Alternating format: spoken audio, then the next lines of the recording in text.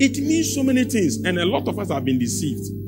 Now, we have been deceived that if you dream and you are having sex, it means somebody is married to you. Answer is yes and no. Now, it has also been said that if you dream and let me go on. If you dream, it is God who is making you dream. Let me show you. If you dream that you're having sex and you wake up and you are wet, that dream is not God. It's not God who is speaking to you. But when you wake up and you are dry, God is speaking to you. Now, if you dream having sex with an ex-boyfriend, it means something from your past is about to come to destroy your present.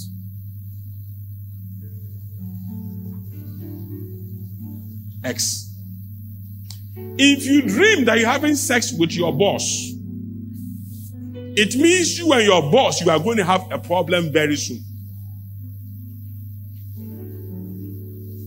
Are you getting the difference? If you dream that you are sleeping with your husband in a dream, it could be that you and your husband are going to have a very big battle.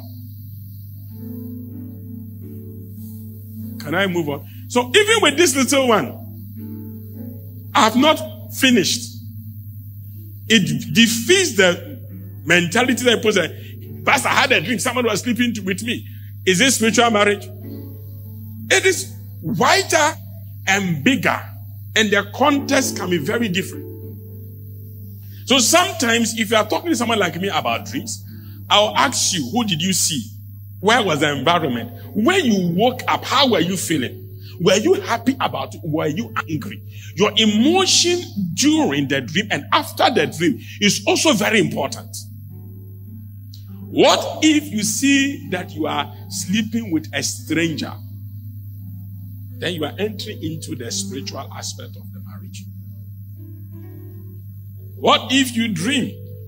A spiritual marriage is in phases. You can dream somebody is sleeping with you. That is one phase. You can also not see somebody sleeping with you. But if you see somebody trying to rape you in a dream, it is a spiritual force stronger than you is trying to arrest you and stop certain things from happening in your life. Which calls for warfare. If the person forcibly sleeps with you, you are about to lose something very great. If you start seeing things like children in your dream, it means you have graduated from that thing to spiritual marriage real. Now you have moved into spiritual family. And at this stage, your finances are going to be affected. No amount of money will satisfy you because you have graduated with children in dream. Then also, you can also have people who are seeing themselves pregnant in dream. And pregnancy in dream differs in so many aspects. Many have had pregnancy dreams and they went for deliverance. When the truth is that you are carrying God's agenda. Some pregnancy dreams could mean you are carrying God's agenda. And some pregnancy dreams could mean that you are carrying a spiritual baby. So you cannot put all of it in context and say, I had a dream, I was pregnant, and I was giving birth. What conditions were you under? What influence? Then one of the things also you should think about in some of these dreams is you should find out what were you premeditating upon before you had that dream. So let me give an example. I am praying that any spirit that doesn't want me to marry, I bind you. And I have a dream somebody is sleeping with me. It's a key that there's a social marriage.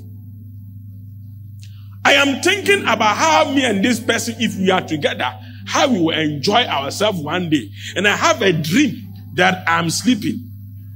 This is another type of dream.